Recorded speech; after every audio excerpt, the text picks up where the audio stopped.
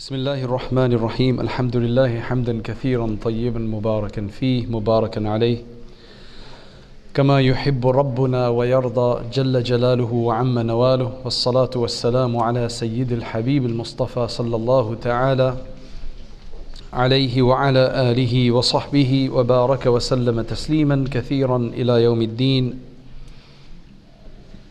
أما بعد.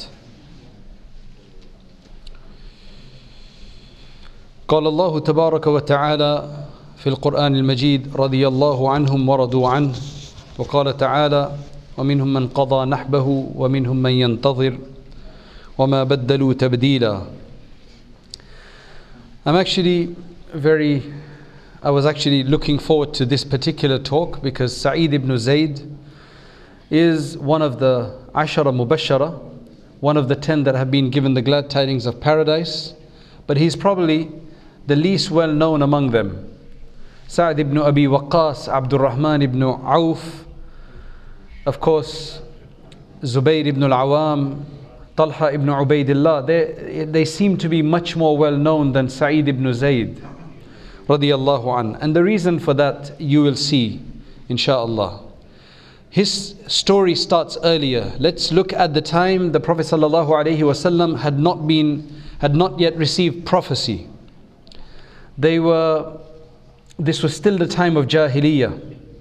And what happened at that time is that there was a special festival taking place where all of these people from Makkah and other areas maybe were coming with all of their fineries. It was one of their days of celebration, all well dressed up, and they were coming towards where the Haram, the Kaaba is or was, and they were bringing different animals there to sacrifice for the various different idols that they used to believe to be God.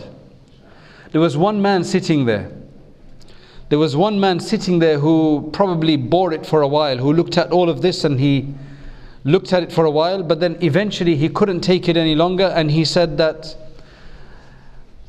the heavens from which the water comes to supply the crops and the animals, the one who gives it the shape and the nourishment is Allah, and you're sacrificing these very animals for these other idols who do nothing. He couldn't help it when he saw these people doing what they did. Who was this person? This person was the father of Sa'id radiyallahu an, Zayd. Among the Arabs in Makkah, etc., who among them who had given up their religion, their local belief in these idols and so on, there were about 4 or 5. 2 of them eventually became Christian. Tanassara, that one of them was Waraqa ibn Nawfal, as we know. Another 2, it seems like we don't know what exactly they became. They'd definitely given up the idol worship, and whether they took on a religion or not, we don't know about that.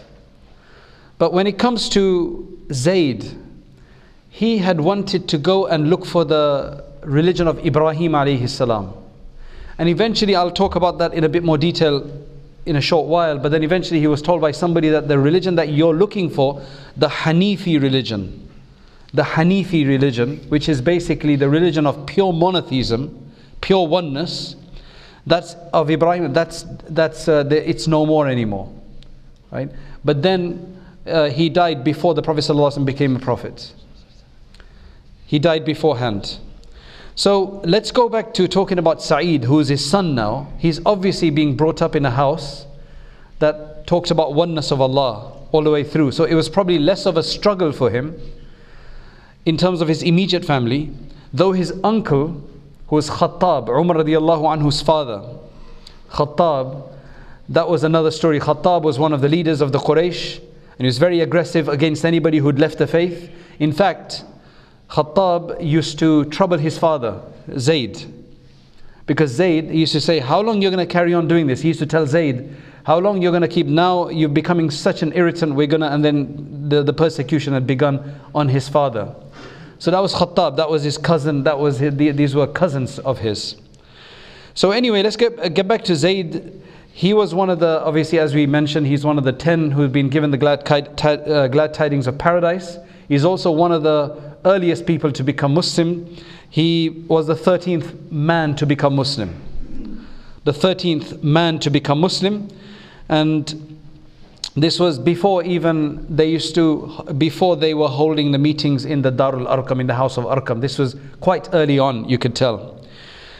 His lineage, as we always quote, just to get an idea of where he joins up with the Prophet ﷺ's lineage, is Sa'id ibn Zayd, ibn Amr, ibn Nufail. So Ibn Nufail, Amr and Khabbab, they're connected because they're both sons of Nufail. Ibn Abdul Uzza, Ibn Riyah, Ibn Abdullah, Ibn Qurt, Ibn Zira, Ibn Rizah, Ibn Adi, Ibn Ka'b. That's where they link up, because Ka'b ibn Luway, that is where it links up with the Prophet ﷺ. But immediately at that point, he's considered to be a different family. Umar radiallahu anhu is a different family to the family of Rasulullah ﷺ, because while they're connected up there, but in terms of clans, they've separated now. His sister is somebody we need to speak about. The sister of Sa'id ibn Zayd. His sister's name was Atika, if that rings any bells. His sister's name was Atika. That's Atika bint Zayd. Obviously, their fathers are the same.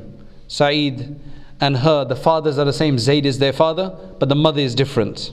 Her mother was Kurz bint al-Hadrami. She also became Muslim at a very early age, early on, and she gave the bay'ah, she made the migration, and initially she was married to Abdullah ibn Abi Bakr. Abu Bakr radiallahu anhu, son Abdullah. Later, after he passed away, she married Umar ibn al-Khattab, her cousin. So, let's not get confused here. Umar radiallahu anhu marries her, she is his cousin, and eventually you'll find out that Sa'id ibn Zayd, who we're speaking about, he is married to Umar radiallahu anhu's sister, and Umar radiallahu anhu is married to his sister, right? And Atika, she's well known. I mean, the story is about her radiallahu anha. So now a bit about the family. This is the interesting part here. Umar ibn al-Khattab ibn Nawfal. Umar, son of Khattab, son of Nawfal. So Nawfal is the grandfather of Umar. However, Sa'id, son of Zayd, son of Amr, then son of Nawfal. So he's like a nephew in a sense, right, to Umar radiallahu anhu. But what's very interesting here is that his grandfather Amr, son of Nawfal, right, there were two things. This Amr inherited his father. He was probably the older brother, so he inherited from his father, Nawfal. He also inherited his other wives. In the time of Jahiliyyah, you would inherit your father's other wives, who were your stepmothers. That was the tradition of the time. So, this Amr inherited from Nawfal, Khattab didn't. That mother that he inherited, or that woman he inherited, was the mother of Khattab. So Nawfal's son was Khattab. The wife that he had her from was inherited by his other son Amr, the older son. And from Amr comes Zayd. So Zayd is a nephew of Khattab and also a half brother, a mother connected brother. That's interesting. You don't do that anymore, right? So that's the connection there. If you didn't get that, it's okay. It's not that important. Just to tell you what the quirky things they used to do in those days, and Islam came and closed all of that. So Sa'id ibn Zayd now, that's who we're getting back to Sa'id ibn Zayd now. We're going to speak a bit about his father, but we'll speak about Sa'id ibn Zayd. He was obviously born before the Prophet ﷺ became a prophet, and this was maybe over 10 years before that. So before 10 or so years before the Prophet ﷺ became a prophet, because he died around 50 Hijri, 50 or 51 Hijri, right, during the time of Muawiyah radiallahu anhu. And when he died, he was about 70 something, which means that he must have been born before Islam. Right? He was also called Abu al-A'war or Abu Thawr. These are some other names he's known by. But the description that some of the biographers and historians have given, that he was a tall person, quite hairy and slightly dark. His father, let's get some understanding of his father, because I think his father definitely had an influence in the fact that he becomes Muslim so early.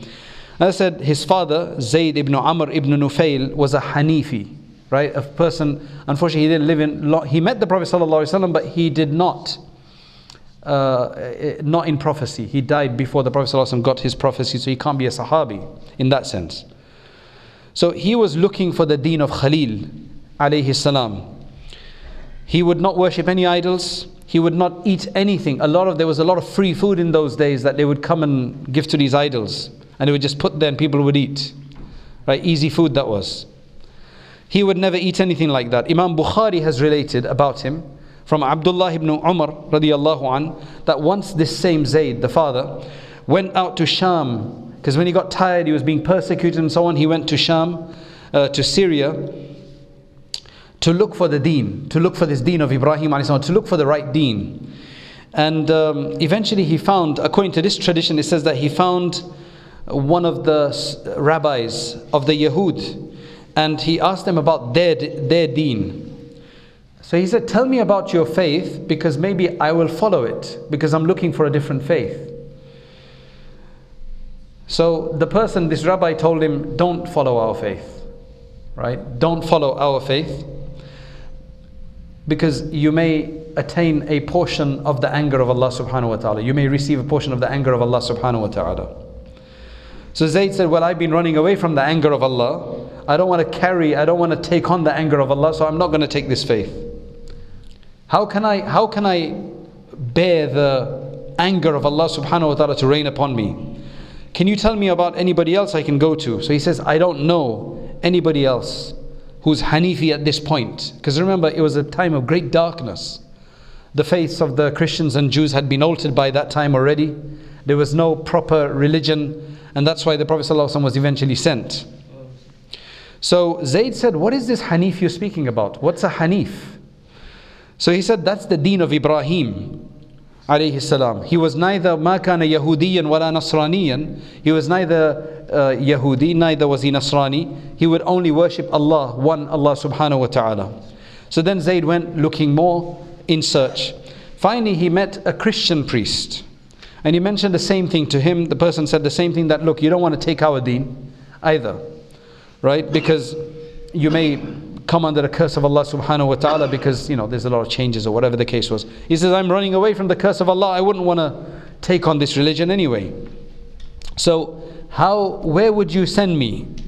So he says, I don't know anybody who's on the right religion of the Hanifiyya, of this monotheism and oneness.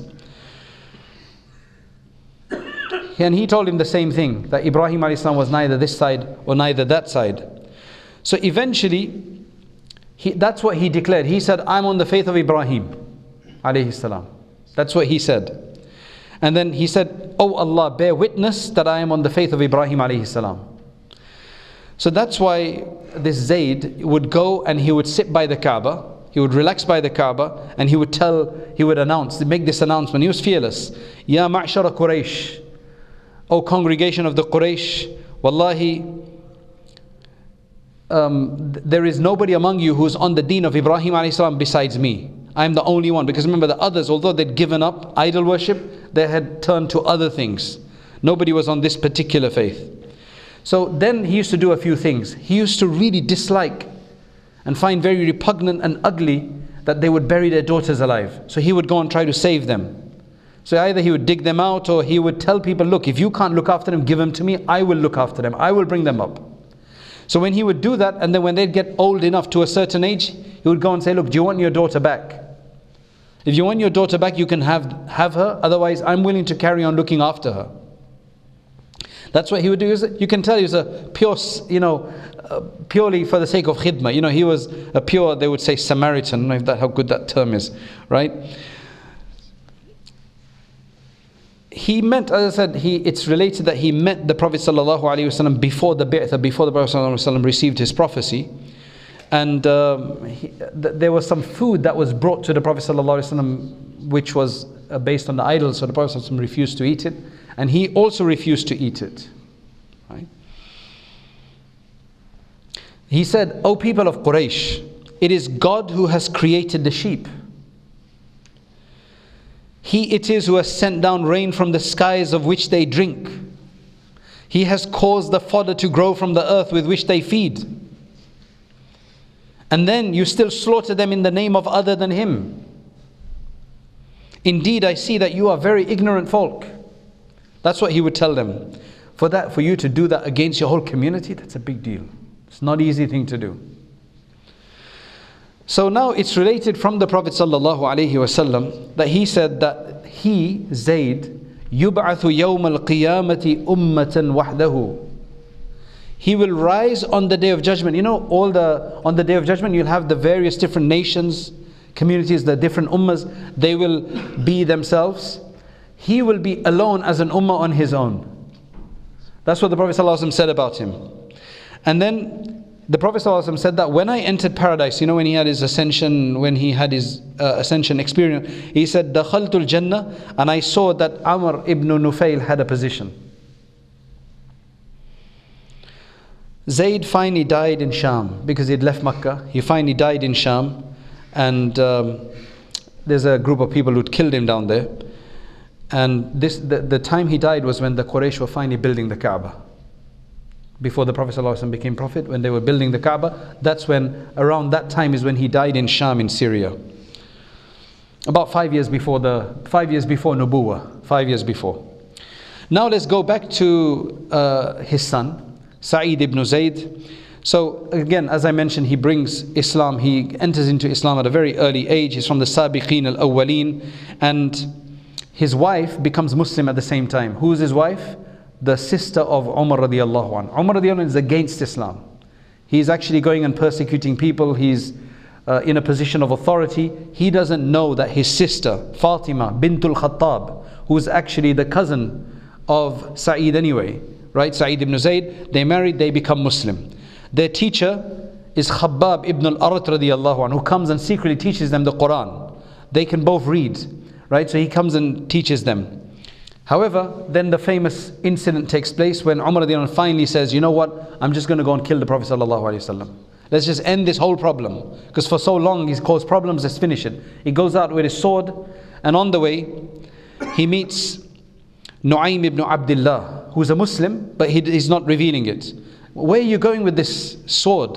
He said, "I'm going to kill this man who's caused so much destruction and caused so much fitna in the community." So he said, "Why don't you go and sort out your own household first?"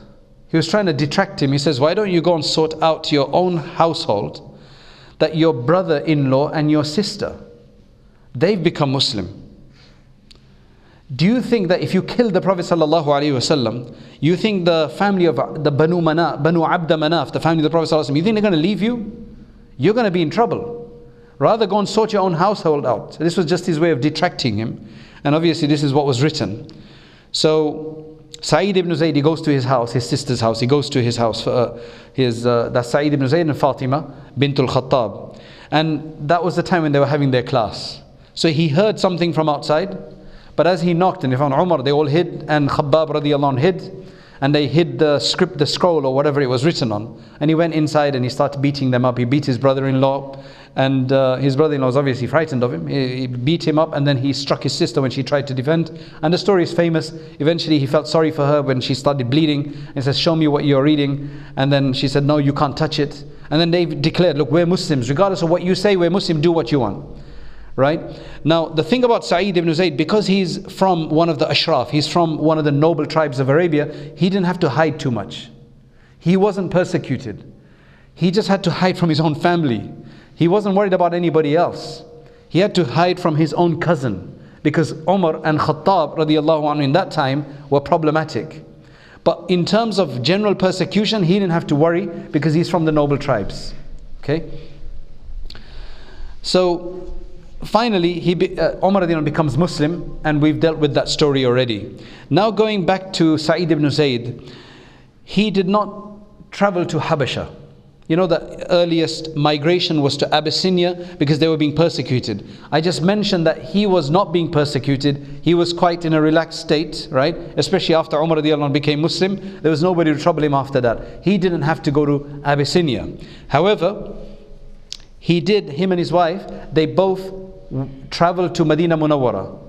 They did the migration to Medina Munawwara, and they did it with Umar radiallahu anh. Now, Umar radiallahu anh's story is famous. Everybody else was secretly leaving because they would be stopped, they would be persecuted, they would be prevented. Umar radiallahu anh calmly goes to the haram first. He does a tawaf. He makes a declaration that I'm leaving. Right? Everybody else would leave without telling anybody in the middle of the night or something. He tells everybody after doing tawaf, and he said, which one of you wants to see his wife widowed, his children orphaned, and his mother crying over a lost child? Then follow me beyond this valley. So he went with a group of his family and friends, and among them was his brother and his cousin and his sister. So they all traveled together. His brother was Zayd ibn al-Khattab, also became Muslim, and I believe Zayd ibn al-Khattab became Muslim before him. So anyway, they all traveled, and they went there, and finally Sa'id ibn Zayd was made a brother with either Ubay ibn Ka'ab or Zayd ibn Rafi ibn Malik al-Zuraqi. Those were Medinan Ansar, and you remember the Prophet ﷺ would make brother connections between the Muhajirin and the Ansar. With every Sahabi, there's this discussion about how many battles they took part in, because that was the major achievement in those days that you took to show your seriousness.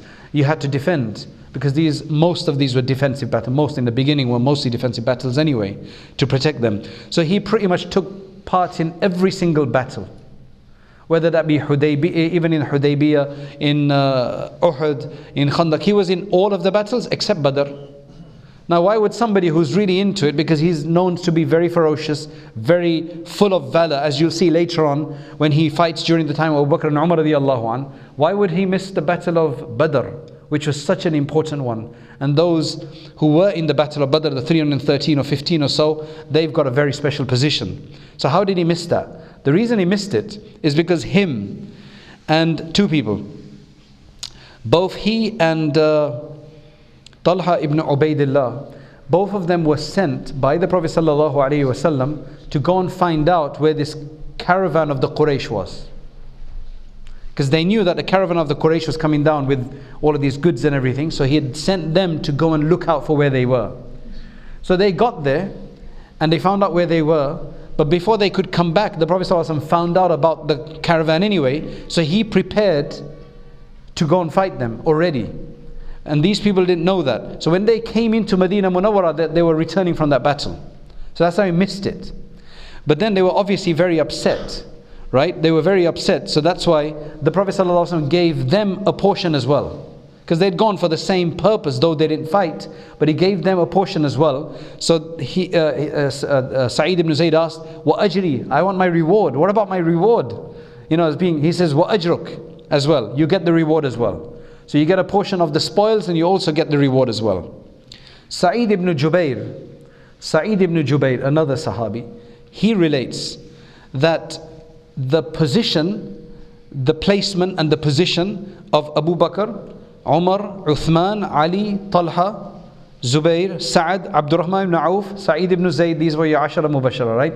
Their position when it came to battle was always in front of the Prophet ﷺ, defense line. They were always closest in the front. When it came to Salat, they were always behind. Right? So in Salat, these were very close. I mean, they're not Ashara Mubashara for no reason.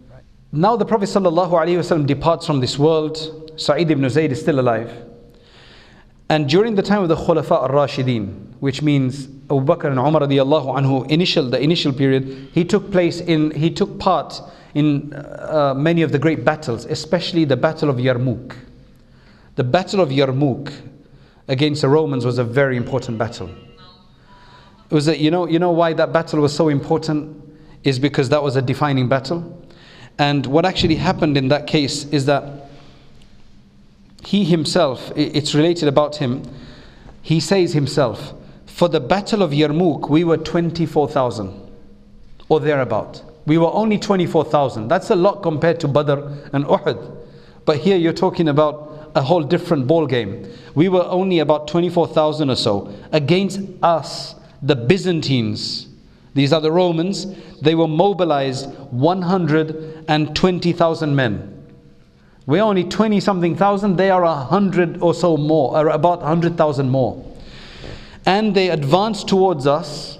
Remember, these Meccans before the Sahaba, they had generally been dealing with other Arab tribes, which was like primitive warfare, just basically killing one another with swords and spears, and it was basic stuff.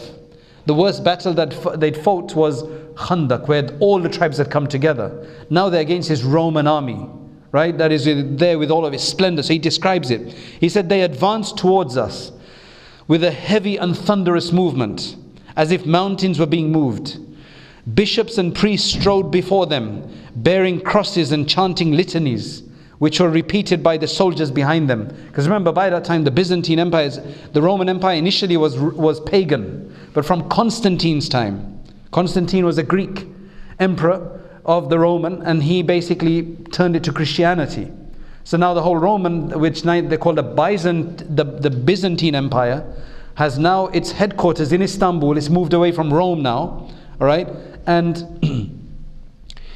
they are Christians now, right? So Heraclius is actually the leader of the Romans at the time of the Prophet ﷺ, not Hercules. Hercules is a mythical Greek god. This is Heraclius the Roman, okay? So anyway, when the Muslims saw them mobilized like this, they became very worried by their vast number. Because a lot of war is about shock and awe, isn't it? It's about who shows the greatest military might, right? That in itself just demoralizes people. So he said, fear entered upon their heart.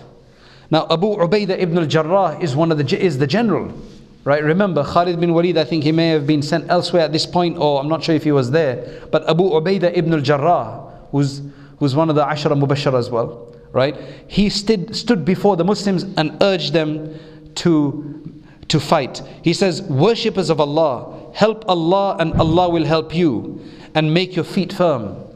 Worshippers of Allah, be patient and steadfast, for indeed patience and steadfastness, sabr, is a salvation from unbelief, a means of attaining the pleasure of Allah, and a defense against ignominy and disgrace. Draw out your spears and protect yourself with your shields. Don't utter anything among yourselves but the remembrance of Allah Most High, until I give you the command, insha'Allah, if Allah wills. Thereupon, suddenly a man emerged from the ranks of the Muslims. That's when he gave this impassioned speech. One of the men, he suddenly got up from the ranks and he said, I have resolved to die this very hour. I'm ready to die this very hour. Have you a message to send to the Prophet of Allah sallallahu alaihi wasallam? May God bless him and grant him peace. Abu Ubaidah then said, yes, convey salam to him from me and from all of the Muslims, and say to him, O Messenger of Allah, we have found true what our Lord has promised us.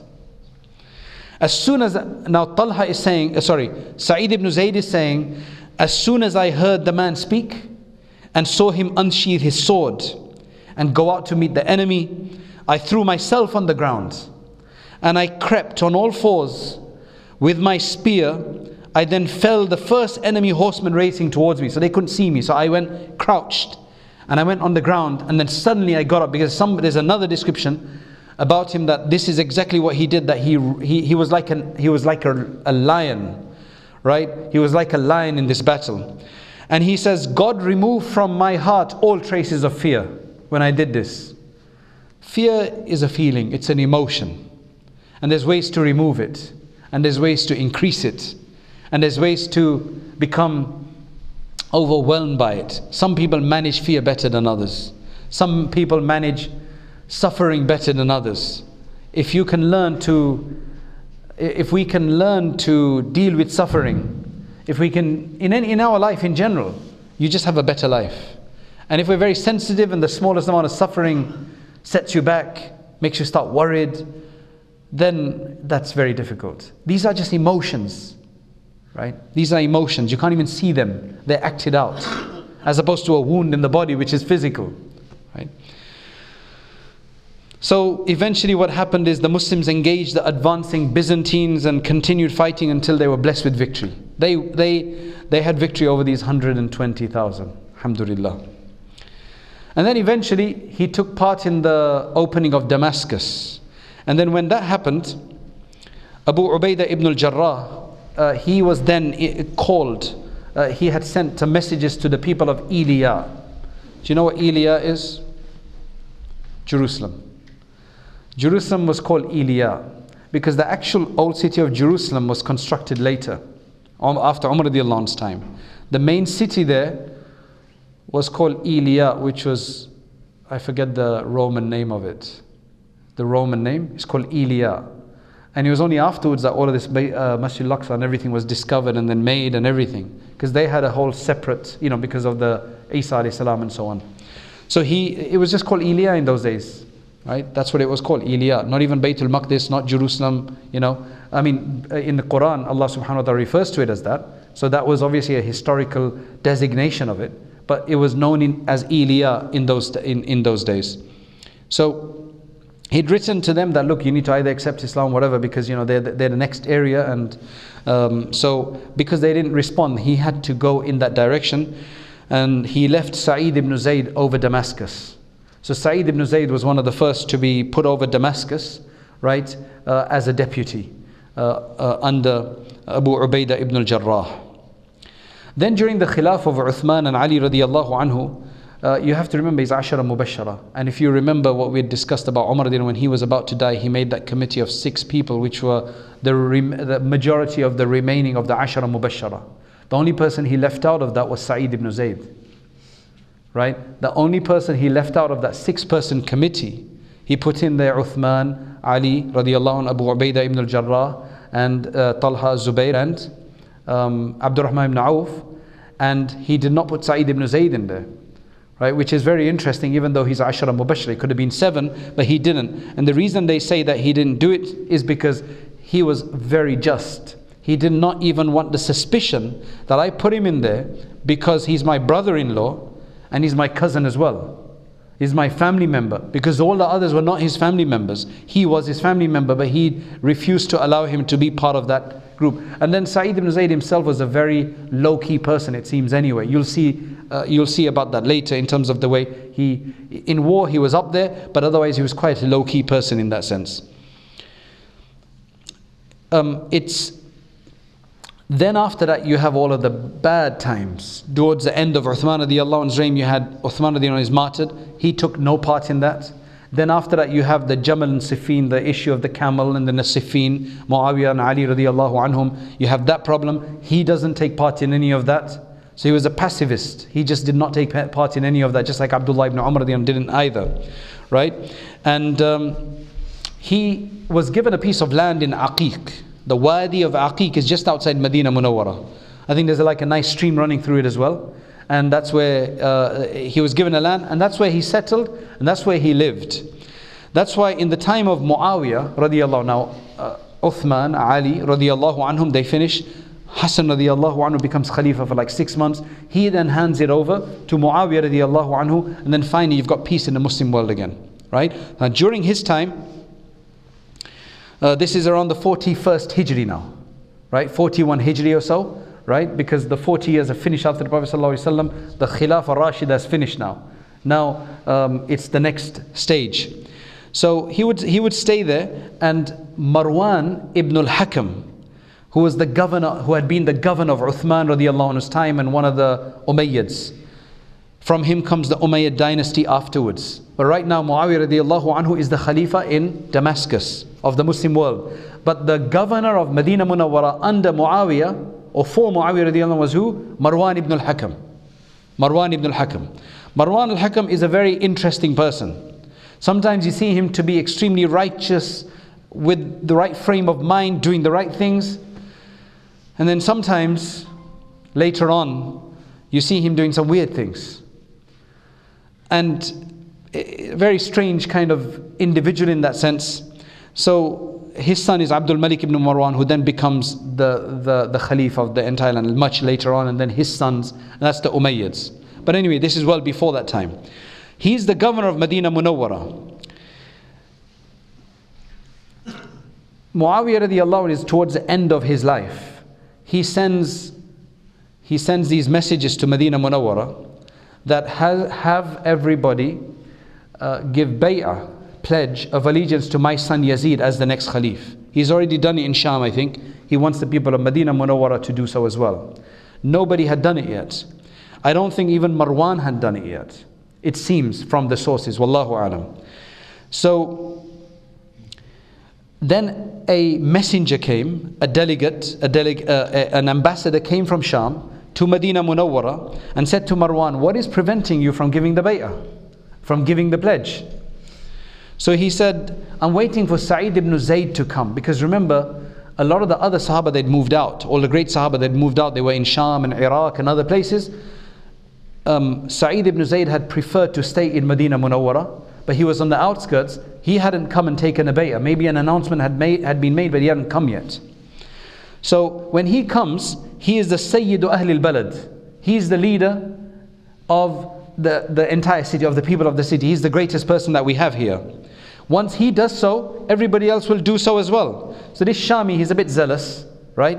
He goes and he says, let me go and bring him, right? So he goes to where he was, where Sa'id ibn Zayd, he goes to his house and he says, come and give the bay'ah.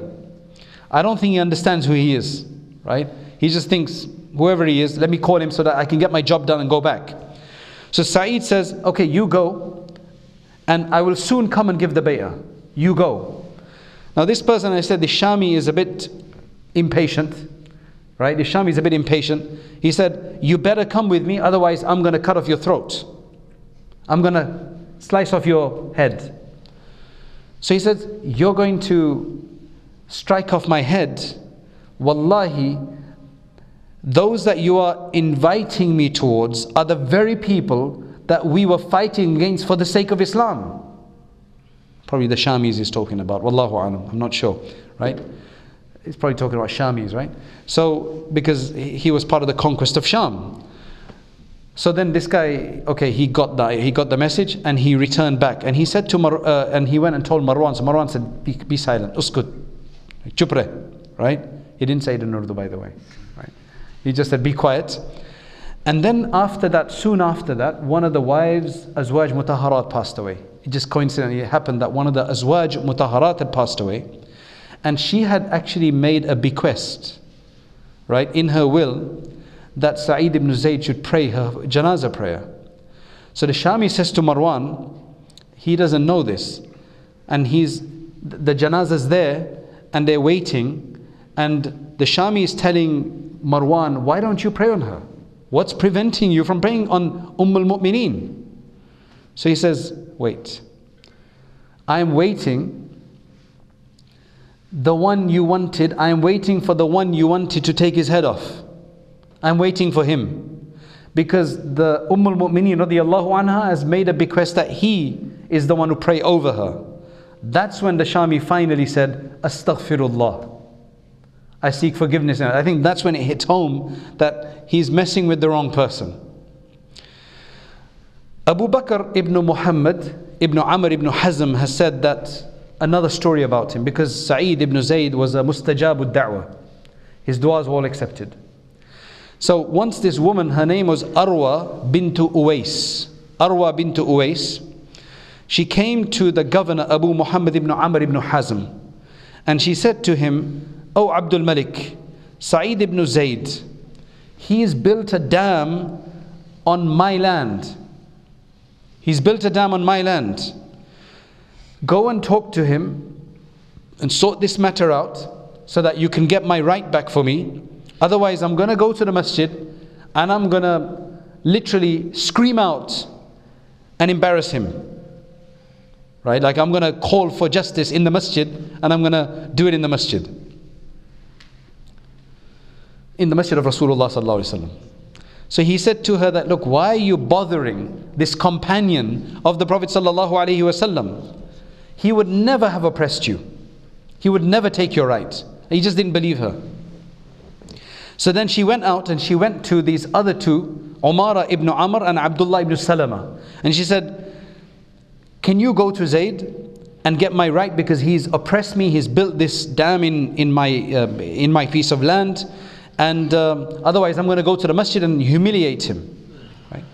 So they felt that they should just go and tell him what's going on, so they come to him, and he said, look, we've come to you, and because this woman is complaining. And so he immediately says, how's that possible? He says, I have heard the Prophet ﷺ saying, Man akhadha shibran min al-ard, anybody who takes even a handspan. Sa'id ibn Zayd is saying, I've heard this hadith from Rasulullah sallallahu alayhi wasallam, whoever takes a piece of land, you're going to be girdled with it 7 layers down into the earth. Why would I do such a thing? But you know what? Go to her. As I said, he was a very, very simple person. He says, go to her and tell her she can take whatever she wants. She can take that land back. She can take the land if she wants. If she thinks it's her right, go and take it. He just wanted to avoid the problem. But he said, oh Allah, if she, now he made a dua. He said, oh Allah, if she is a liar, then don't let her die until you take away her eyesight. And then you make her death come because of it, because of her blindness. They came back and they told her exactly what had happened, but she was on a mission, right? She went and she broke down the dam or whatever it is, she built whatever she had to build, and then it was very soon afterwards, within a short time, she became blind.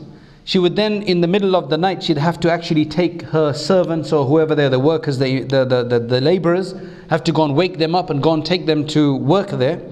And on one occasion she wasn't woken up by her servant, so she got up herself and she went and she fell into a well and died. That was basically the power of his dua. Finally, Sa'id ibn Zayd radiallahu anhu, he passed away in 51 or so Hijri, during the time of Muawiyah radiallahu anhu, while he's in Sham. He dies in Aqiq, obviously outside Medina Munawwara. And he's carried, his janazah is carried to Medina Munawwara, and is obviously prayed upon there. And the people who went, when they heard that he had died, to bathe him was Abdullah ibn Umar. It was actually a Jumu'ah. It was a Friday, and it was a morning time. In fact, it says Abdullah ibn Umar radiallahu anh missed Jumu'ah because he'd gone there, especially out on the outskirts, and there's no Jumu'ah there anyway, right? And the other person was Sa'd ibn Abi Waqqas. They buried him, and after Sa'd ibn Abi Waqqas, he then took a shower, he then took a bath afterwards. And then he made it very clear when he came out, he says, look, I'm not taking a bath because I bathed him, don't think that. It's because it's hot, that's why I'm taking a bath. He just wanted to clarify to everybody. And both of them were in the grave to bury him and intern him inside. He had, over the course of his life, very interesting, over the course of his life he had 10 wives. Meaning not at once, but over the course of his life, probably maximum 4 at once, but you know, over the course he went through 10 wives. And from that he had about 30 something children. Right? MashaAllah. People just don't have that kind of productivity these days, nor that kind of ability, or whatever you want to say, right? Obviously one of his wives was Fatima. I don't want to mention all of his wives' names because there's no point of that, but one of his wives was obviously the sister of Umar radiallahu anhu, Fatima bint al-Khattab radiallahu anhu. Her name was Jamil. That was a title, Jamil. She's well known as Jamil. And they only had one son from her. He only had one son. All the majority of the others were from the other 9 wives, and that son's name was Abdur-Rahman. In terms of narrations, as I said, he was a very quiet person, right? But then Abu Bakr radiallahu anhu was a Khalifa, but he still didn't have so many narrations. Sa'id ibn Zayd had comparatively very less narrations that are transmitted from him today, but it's still 48 narrations that you have. Compare that to Abu Hurairah, 5, right? Some over 5,000. Compare that to 43, whereas Abu Hurairah actually became Muslim only towards the end. He only had a few years, right? Whereas Sa'id ibn Zayd is there right from the beginning, 13th person to become Muslim, right? So anyway, that's his narrations. Some of them are in Bukhari and Muslim, some of them are just in Bukhari, while others are transmitted by Muslim Ahmad and others. But the main thing that we learn, I guess, from this numerous lessons is that they did what they had to do. They stayed away from what didn't involve them. But the main thing about them is that these are the Ashara Mubashara. You don't become Ashara Mubashara. You don't become specially selected people at any time. You can't be Ashara Mubashara anymore. But you could be something similar in this day and age by doing some kind of outstanding feat that is desired by people, by providing a service.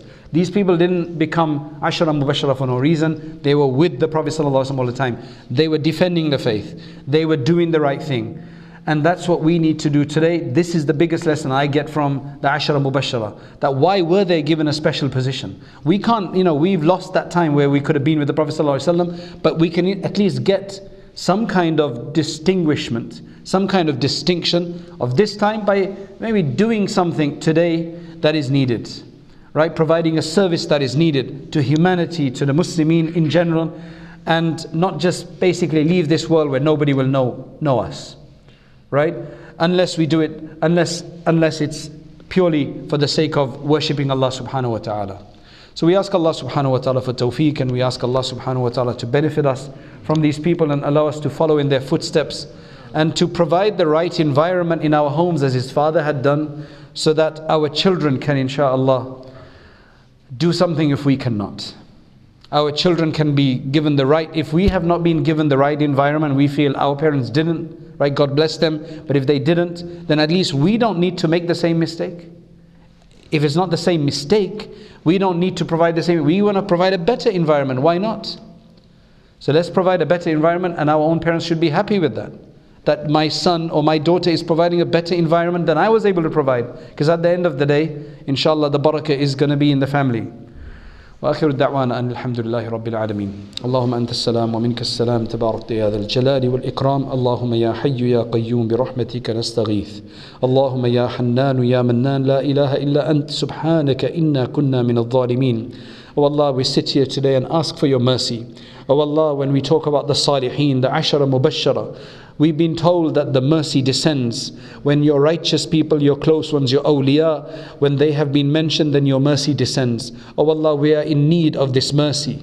Oh Allah, we're in need of this mercy. There are so many other things we could have been doing on this Friday evening. Oh Allah, we ask that you are the one who gave us the tawfiq to be here in the first place. And oh Allah, we also ask that you grant us a good reward for this, and you make this a source of blessing for us. You make this a source of closeness to you. You make this a source of blessing in our families. Oh Allah, you forgive our sins. Oh Allah, you purify us. Oh Allah, just like it was easier for them to follow the faith and to practice upon the faith and to express their obedience. Oh Allah, we find it difficult. Oh Allah, our world is different.